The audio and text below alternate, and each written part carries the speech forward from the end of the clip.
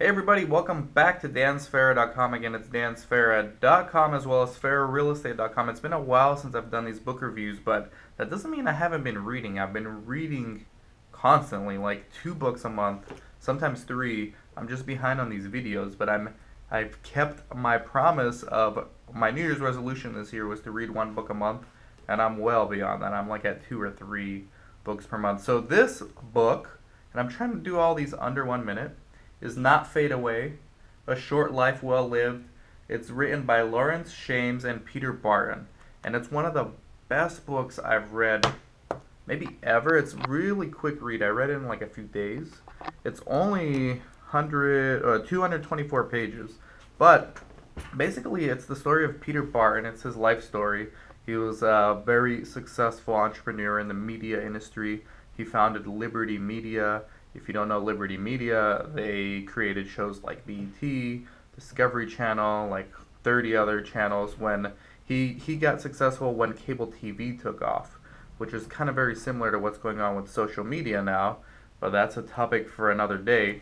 This book, you need to read it. It's going to make you appreciate life a lot more. It's going to make you, I believe, live a more meaningful life. I'm glad I read this book when I'm relatively young. I'm 33. I mean, this is that important of a book. It could be life changing for you. Basically, Peter was diagnosed with a deadly form of stomach cancer in his late 40s or early 50s. I can't remember, but he died really young. And this book is written in his dying months, along with co-author Lawrence Shames, who basically befriended him in order to write this book.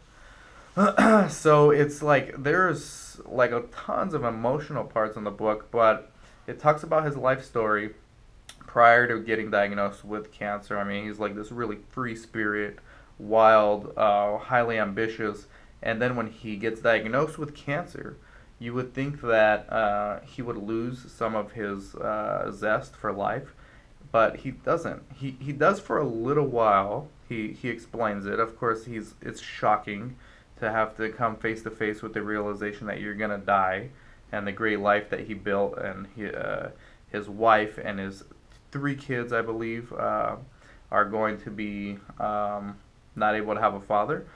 But the way he even looked at having cancer as just a part of life's process, I mean, everything about this book is in line with like living in the moment and making the most out of life, and A Short Life Well Lived is the subtitle of this book. So it reminds me a lot of Zorba the Greek.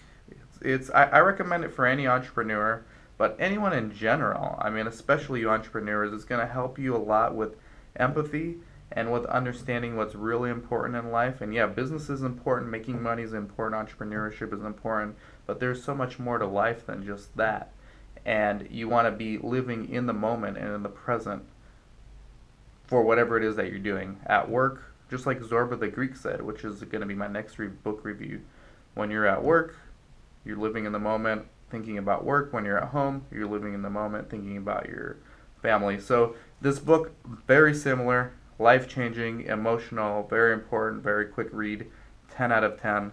Fantastic story, fantastic man. I've never heard of him before this book, but I'm glad I did. Thanks for watching. Let me know your thoughts. dansfera.com and sferarealestate.com. Take care.